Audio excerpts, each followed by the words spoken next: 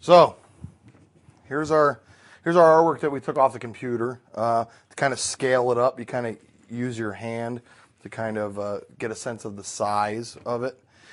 And from this, now that we've taken our design, we take some tracing paper, which I've already kind of laid this out. And what you do is you trace your rough pattern here off of that. So I made some modifications to it due to the size and the engineering, because I want to make it a little bit bigger so it can hold more of the information that we want to.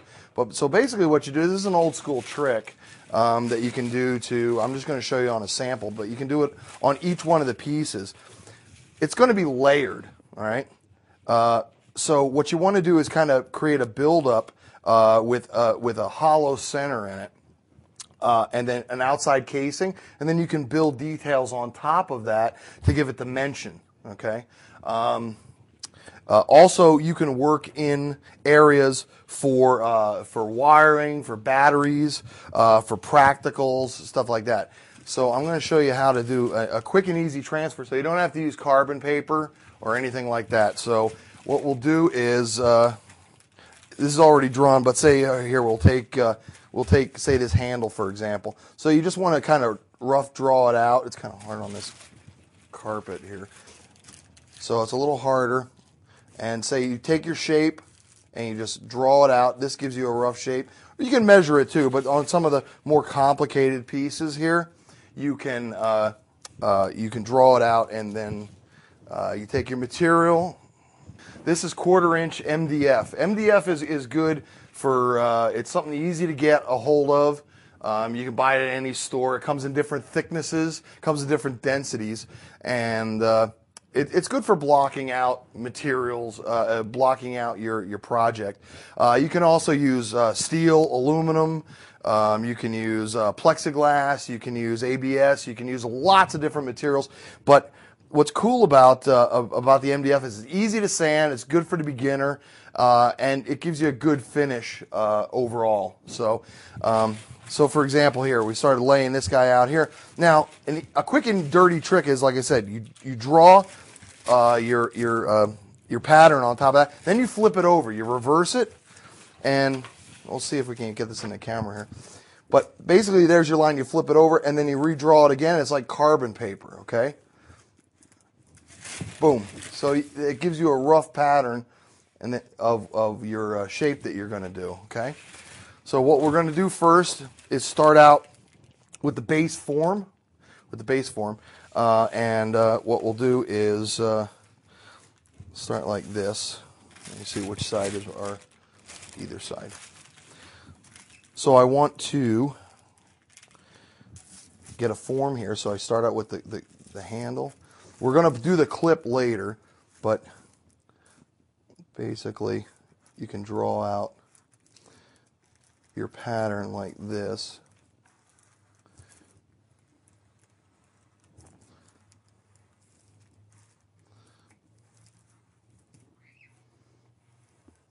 This is your sub pattern. So it doesn't have to be very fancy. It can just be very simple and kind of blocky. Now, wherever your pencil doesn't go, if there's no pencil underneath it, it won't transfer. Like here, there's a blind spot here, so I just draw that across like this. And are you getting that? You can kind of get a rough idea about where the shape is, like this. Then you can just kind of go over it.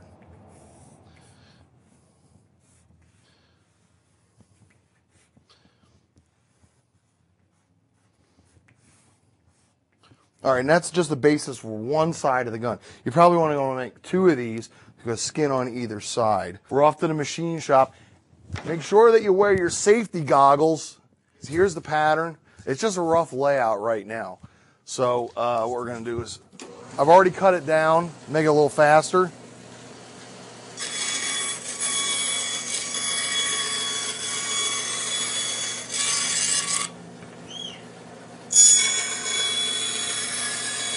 No comments from the peanut gallery over there.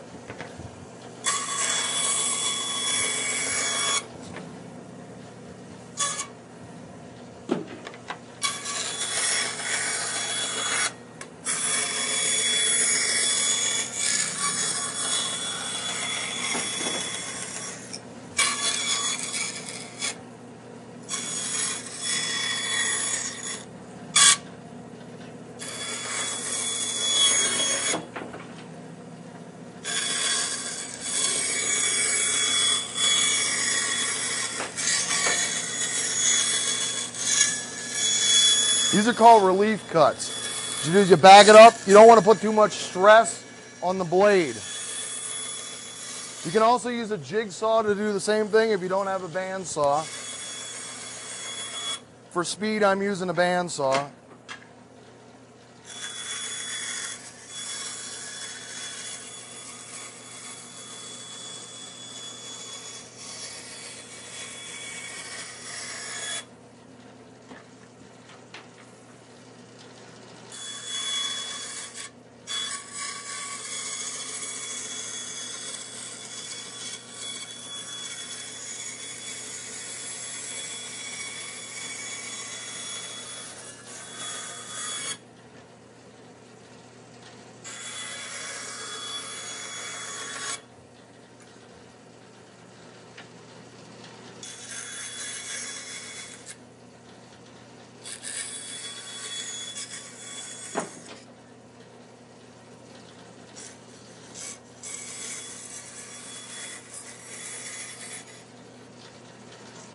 So you just want to rough it out. You just want to rough out the shape, and you'll create two of these. You can also stack cut them. You cut them both at the same time. You just put a little bit of glue on the back, put two sheets together, and then you can cut out the whole thing. Or you can put a screw through it. Just make sure the screws aren't sticking through the backside, or else it's going to scratch on your surface, and that will be a pain. So we're just going to establish a couple like spacer strips to put in between the two halves sandwiched together. Think of it as the meat in the sandwich, okay? We just cut out the bread. This is going to be the meat, okay? So we just need a couple just rough strips.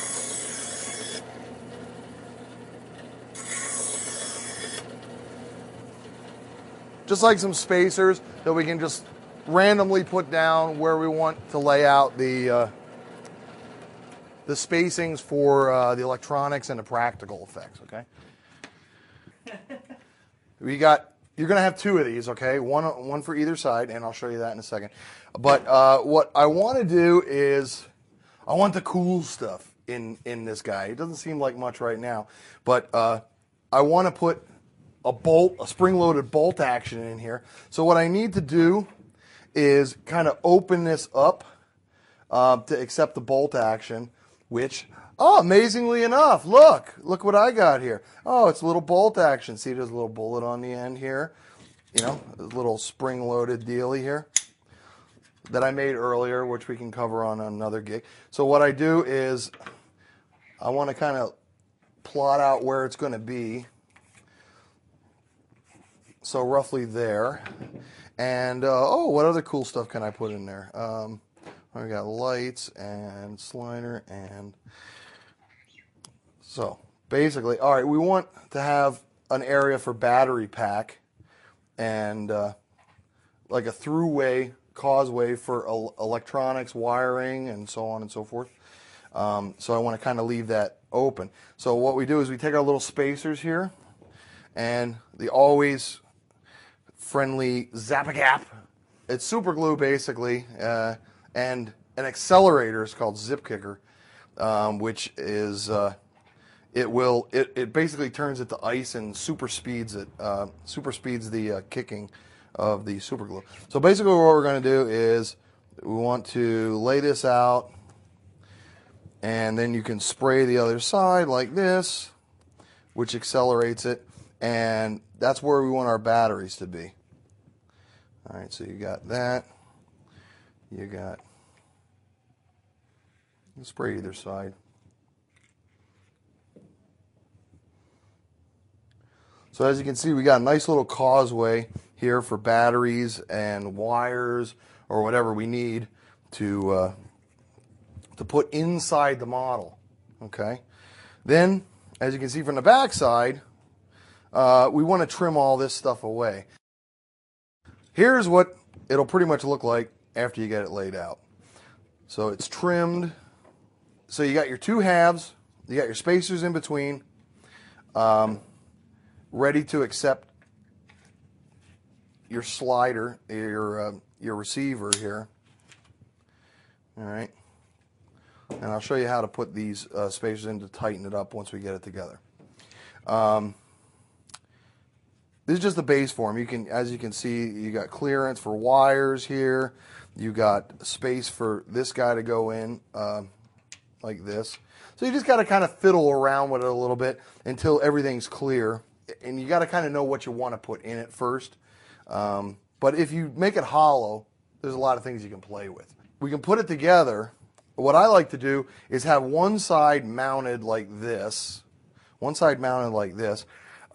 then the other side I like to drill little holes and countersink so that you can remove this panel and you can remove the handle. The handle's nice because if you need to work, say, like on the trigger, it's a spring-loaded, which we'll get to that in a minute, or you need to access anything on the inside, you can do it a lot easier. Which, once you get your pattern here, it's easy to kind of figure out what you want once you start kind of playing with it. Just the key is to have fun with it, you know. Have fun with it, and sometimes you're under the gun if you know that there's if you're on set or you're in a model shop and you got to deliver something like right away. It's not so fun, but it's still fun. It beats the hell out of flipping burgers for a living. Let's take our pattern here. This is a little bit more advanced. This is obviously done a little bit earlier, so.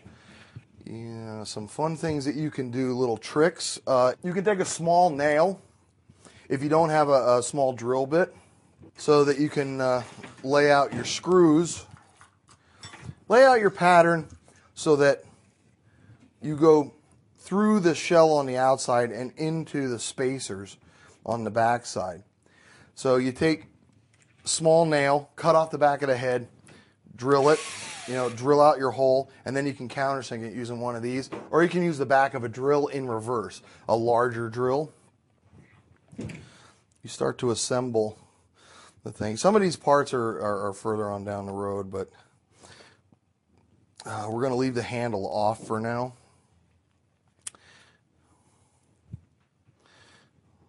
And you just maybe set up your screws. I changed out from the brass screws because the brass screws kind of strip, but you can assemble it. Okay, that's fine for that. Want to line it up.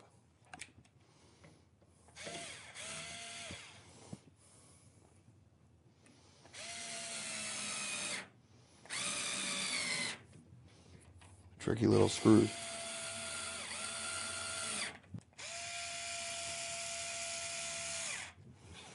Okay.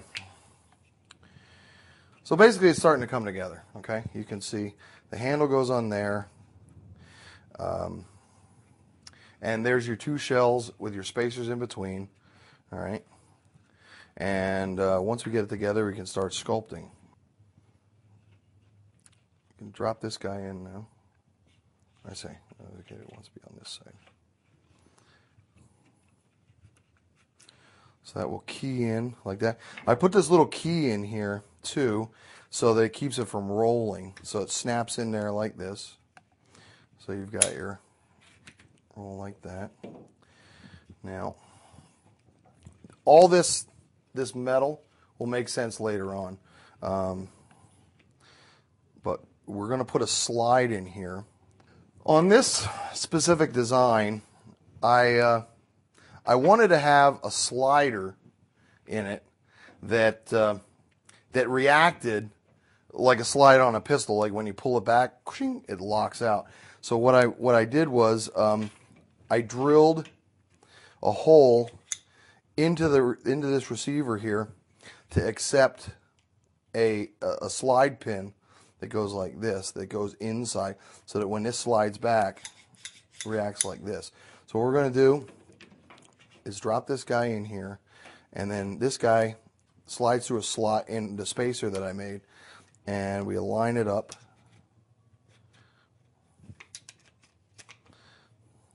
So basically you get this kind of an effect. It also locks back, so it gives it a little bit more interest, you know. It's a little bit more fun. Now, This is a lighting, lights for it, which I'll cover in some other show or something because it's a little bit more advanced. But I whipped this up ahead of time. What you can do is take like a set of headlights or something like that. They usually come with their own battery packs that are very small, and pretty much it's just contacts. You know, you just change your contacts. Boom, you get your lights. So that's a simple way to get some physical effects in there. Oh, it's alive! It's alive! It's alive! And what I did is I drilled out the face to accept the mock bullet. This is a mock bullet, by the way. It's not real. It's been emptied. Okay. So what we're going to do is I'm going to drop this guy in. I already got him kind of set up here.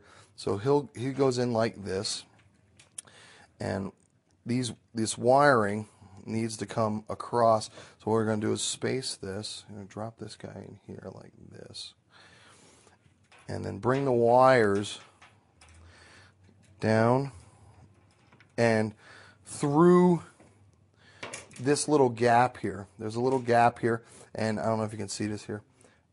The wires are going to slide through there and then down into the empty area in the handle. Right. So you gently want to place this on here. Make sure that your wires are clear. Use whatever you need to clear the wires out of the way. Make sure everything comes together real nice and sturdy. I put these styrene, which is just plastic strips that you can get at a hobby store. Once I slid in the receiver in order to hold it in place, which most of this is going to get covered. It'll be painted out like a detail. So now that it's pretty much in place where I want it and it's locked off, I got these pieces of angle aluminum here that hold the slider in place. So now I want to double check, make sure all my wires are clear. I got to fish the wires underneath this. This is just a general breakdown of some techniques that you can use. So unless you're building this, each technique is very specific to its particular project. Just like in effects, every project is different. The techniques that use are the same, but each one, the techniques that are used and and how they're adapted to each individual project varies from project to project. So now that we've got this here, all right, we've got our little receivers in place. Okay, it's clean, it's moving, so it's working real nice. It's being held in place. We want to use we're going to hook up the lights here. So